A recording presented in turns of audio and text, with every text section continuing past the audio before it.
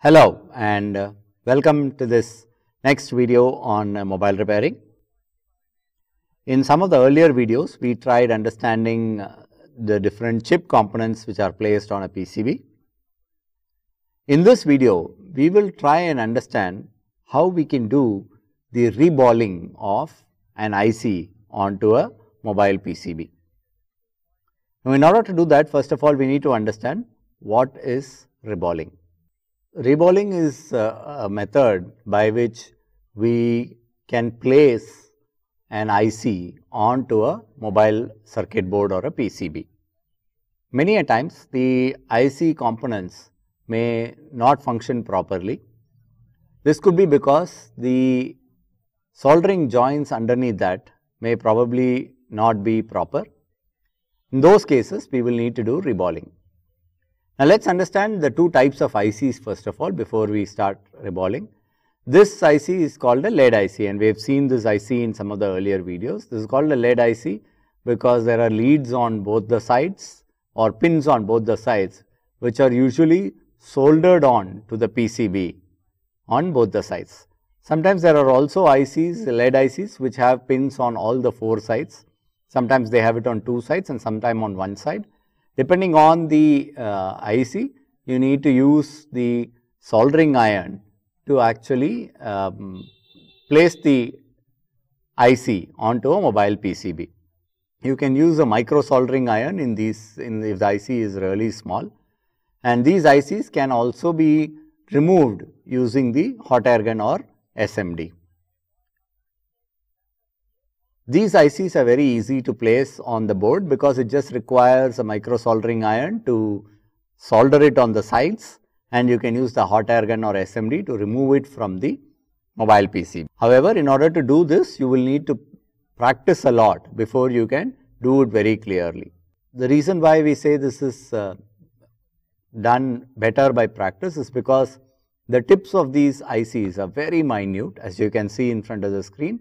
These leads are very minute, and therefore, you need to be very careful when you are soldering them onto the PCB. These leads should not touch each other, otherwise it can result in a short circuit in the IC. So, you need to ensure that you solder it appropriately with the highest level of focus on ensuring that each lead is uniquely soldered onto the PCB. And that is why you need a lot of practice to place these kind of ICs. The other type of ICs are called the ball ICs.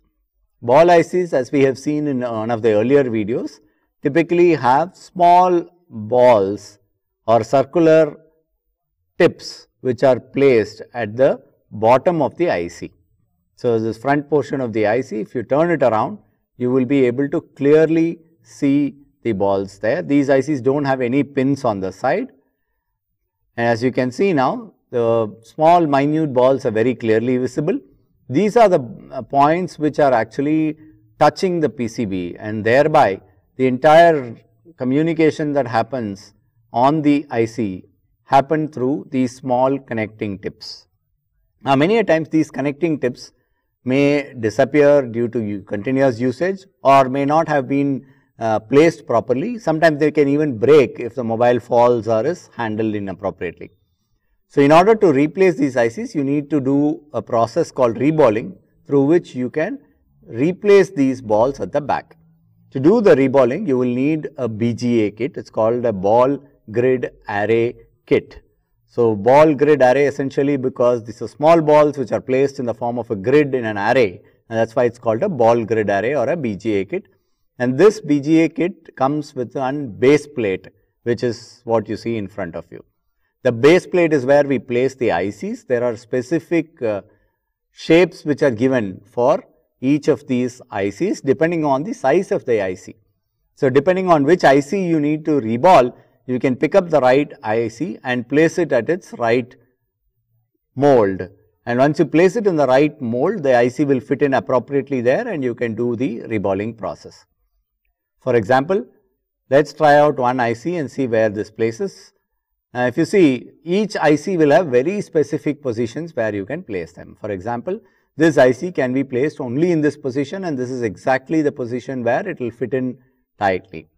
Once you place the IC in the base plate, you can then use the reballing process to recreate the ball grid array that you will see on, or that we saw on the back side of the ICs. Now, in order to create these ball grid arrays, you will need specific outlines for each of these. These are all called BGA plates. BGA plates are nothing but a metal plate which has holes in specific patterns.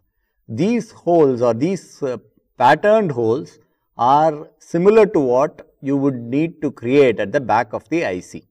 So, for the respective IC, you will need to identify which pattern works well and works appropriately, and then you need to use that pattern to be able to create the reballs or create the BGA back on the ICs.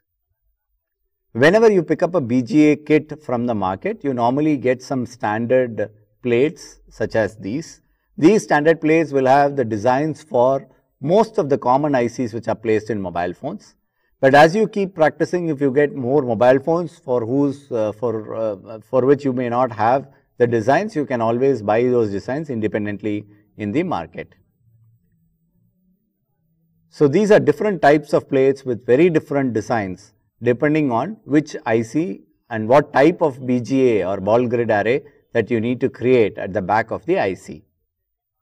Apart from these tools, we will also need a paste. This is a different kind of paste. This is not what we use for soldering or this is not flux. This is called a reballing paste, which is very different, looks very different. And this is the paste that we will need to use while we are doing reballing. We should not touch the other types of paste that we saw in earlier videos, such as the flux. They can create problems on the IC and in the entire reballing process. So, you need to ensure that you use the right reballing paste, and this is also available as part of the BGA kit. So, when you buy a BGA kit, you will always get a reballing paste along with the BGA kit as well. There is another paste that we will be using, which is called as the soldering paste. Soldering paste is what creates those tips on the IC. So, as you can see, this is the soldering paste, and these are the soldering tips. This is the paste that creates the soldering tips on the back of the IC, and you will learn how we use this soldering paste in the next video.